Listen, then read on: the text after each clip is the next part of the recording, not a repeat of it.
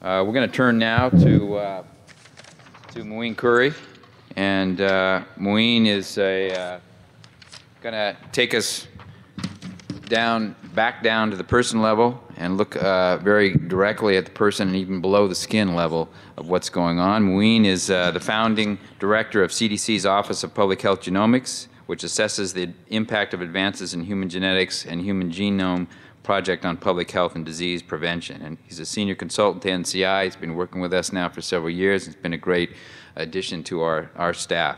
Among his many accomplishments, Dr. Khoury started the Human Genome Epidemiology Network, HugeNet, the Evaluation of Genomic Applications in Practice and Prevention Initiative, and the Genomic Applications in Practice and Prevention Network. He's a board certified in medical genetics. Dr. Khoury received his medical degree from the American University of Beirut, Lebanon, and a PhD in human genetics and genetic epidemiology from Johns Hopkins. So we're glad to have him here as part of the team. We're glad to have a perspective from the patient and from personalized medicine and what it means in multi-level. Good morning. Thank you for the introduction. There's a lot to cover in 10 minutes, but as I was sitting at table 7 yesterday and talking about what we heard, I kept saying to the group, it's complicated. And now I'm going to get it even much more complicated than it possibly is, and it will be. I would like to thank all my co-authors here. I certainly learned a lot from this experience. Steve Clauser and Mary Fennell and Russ Glasgow were instrumental in helping this paper, but also Maren Schooner from the VA and Rand Corporation and Mark Williams from the Intermountain Healthcare, who are both pioneers in genomic medicine, and Sherry Shawley from DCCPS. So very briefly, I'm going to talk about both the promise and the challenge of genomic medicine, talk about a translational research agenda in the field, and how multi-level intervention research will apply or is already being applied, and then use one example, and then raise a few issues for discussions. But I wanted to start with an anecdote. Actually, this is a paper that Francis Collins wrote back in 1999. Francis was the current director of NIH, used to be the director of the National Human Genome Research Institute at that time. And he predicted that in the year 2010, this is how medicine will be practiced. And he used a hypothetical case scenario of a 23-year-old man named John who goes to his primary healthcare provider with a family history. His father has early heart disease. And I'm going to add to the mix that his mother has breast cancer, but that's my own flavor on this. And by the year 2010, which was last year, John will get a printout of his personal genome profile, which, by the way, you can do that right now in 2010. I mean, you can get genome-wide analysis of about 1 million variants for about anywhere from $200 to $400 directly on the internet. Or you can have your whole 3 billion base pairs sequenced for a price tag that's rapidly dropping. Now it's about $5,000 to $10,000 and will be very soon under $1,000. So on the basis of his printout, and these obviously were fictitious numbers that Francis came up with, John is at reduced risk of prostate cancer and Alzheimer's disease. He probably doesn't need as many PSAs as others, I don't know. Or elevated risk of heart disease, colon cancer, and lung cancer. And what Francis went on to say that John will have an individualized treatment and prevention and early detection effort that's tailored to his genes. A smoking cessation program, because John happened to be a smoker. By the way, there is a test that you can do for susceptibility to smoking. It's called Respirate Gene. I'm not endorsing it, but it gives you a printout of your lung cancer risk based on your genotype. Now, does that mean that if you don't have that profile, you can continue smoking for the rest of your life? I'm not so sure about that. Colorectal cancer screening, because he's at increased risk of colon cancer. And then a tailored treatment for his high cholesterol based on pharmacogenomics. Now, many of these things are in the works. They're not happening. The numbers are fictitious, although they're becoming more real by the day based on the science. But John's mother has breast cancer, and there are tools that are used today to differentiate based on the cancer gene expression profiles of the tumor, whether or not she needs Herceptin, whether or not her gene expression profile would determine her risk of recurrence and therefore modulate therapy, whether or not she has a pharmacogenomic variant for CYP2D6, which will influence the way that which drugs she will take for the treatment of breast cancer. John's father, on the other hand, has heart disease, and he's been worked up for familial hypercholesterolemia, a rare single gene disorder.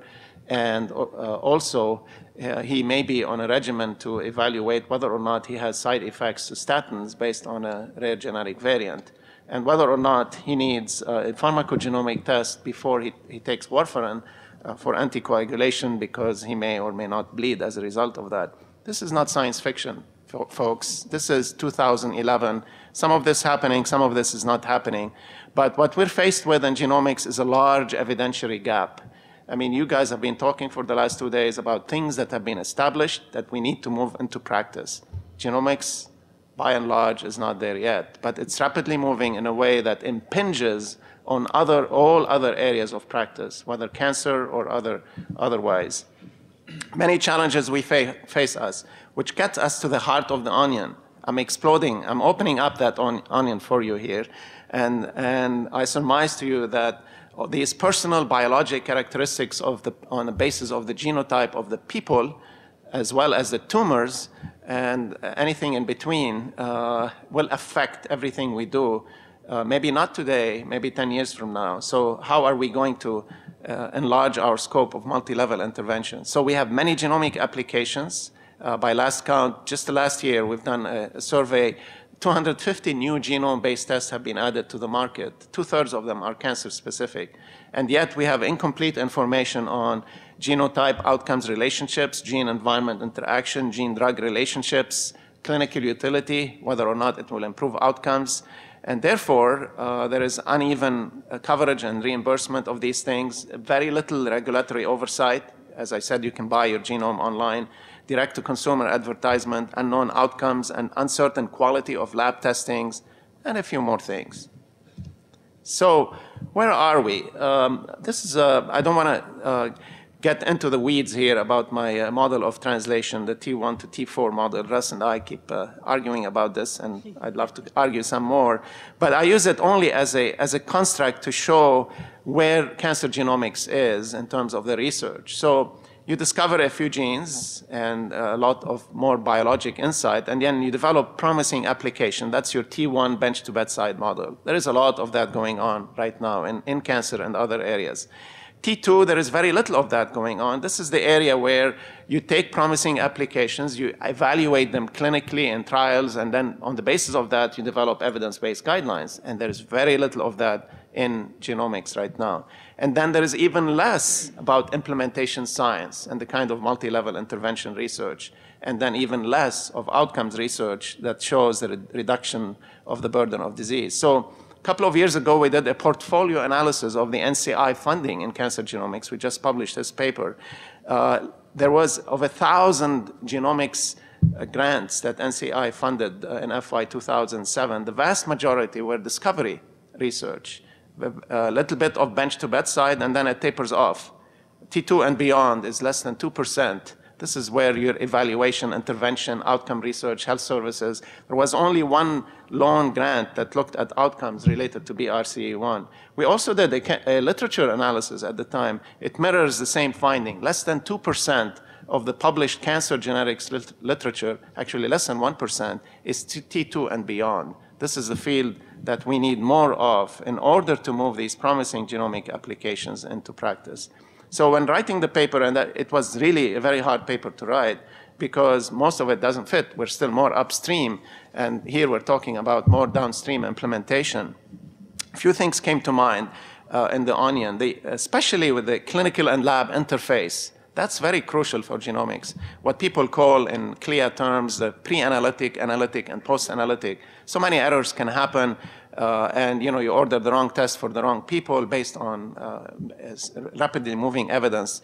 The behavioral, social science, and communication issues between patients, families, patient-provider dyads are very, very important. And then healthcare organizations. Some of them adopt, some of them don't adopt. And there is no framework for genomic medicine. The public health system is by and large absent in this debate, but there is a little bit of discussion about regulatory oversight. So in brief, folks, this is an area that is completely new, and there is very little going on. Just one quick example, just to illustrate the complexity of it. How much time do I have? 1 minute. 1 minute. Okay, 1 minute example. So 4 years ago, our office at CDC started an evidentiary panel, which is an independent panel dedicated completely to genomics. And we modeled it after the US Preventive Service Task Force. Some of you may have heard about it. This group has been developing methods, adapting new methodologies, looking at outcomes, and they've evaluated about 10 genomic applications. More than half of them are related to cancer. The only positive recommendation they came up with is this one. So this is a rare genetic disease that affects about 3 to 5% of all new colorectal cancer, and it's autosomal dominant. And you get colorectal cancer before the age of recommendation for screening, which is 50 and beyond. So what the EGAP working group found, and this is going to be a hell of an implementation in practice. So they found that there is sufficient evidence to recommend offering genetic testing for Lynch syndrome to all individuals with newly diagnosed colon cancer to reduce morbidity and mortality in their relatives. So basically, every year, we have about 150,000 new cases of colon cancer in the US, and about 3% of them, or more than 4,000, have Lynch syndrome. So the recommendation said that all new cases, regardless of family history, will have to be tested for Lynch syndrome. Why? Because once you find those 4,000, the needles in the haystack, you're going to affect maybe about 12,000 of their relatives. These relatives have to be on surveillance for colorectal cancer long before the recommended 50 and beyond. So this is something new. This is genomic medicine involving family members. And we held an implementation meeting last September at the CDC where we brought people together to discuss how this is possibly going to be done. Obviously, there are multiple levels that could be used, but there are challenges. Providers don't know about this. Why are we testing cases for something genetic without their informed consent? Who's going to cover for it? Because basically you're not dealing with people in the same healthcare system. You have a cancer in one place, and then the siblings will be in another system or not insured at all. Who's responsible for informing relatives? And there are infrastructure needs and then testing limitations. So suffice it to say, there is obviously with any new recommendations that come out, debate points and counterpoints to screen or not to screen. That is the question. And so I want to leave you all with a few issues for discussions. Obviously, this is a new area that is going to affect everything we do in medicine, but not in the hypey way that people have been hyping it up, but maybe more incrementally over time, an evolution rather than a revolution. But the pace of the technology is moving quickly. So is there anything unique about it? Or should we just subject it to the same way we've tackled everything else in medicine? And I'm mixed mind. I don't believe in genetic exceptionalism, but there are areas of both quantity and qualitative differences we need to deal with. How do we deal with the lack of evidence? Because you're not going to be doing randomized clinical trial on everything that comes your way, and it will change very quickly. How are we going to manage the push and pull forces of translation? Obviously, if you can buy your genome online and people are pushing it more more one way, I'm almost done. So thank you. He's doing his job. So the question is, based on our review of the literature, there is really very little implementation research or T2, T3, T4 done, let alone its multi-level. And you see it a little bit more in the rare single gene disorders like BRCA1. There is a heavy and heavy literature focused on breast cancer genetics.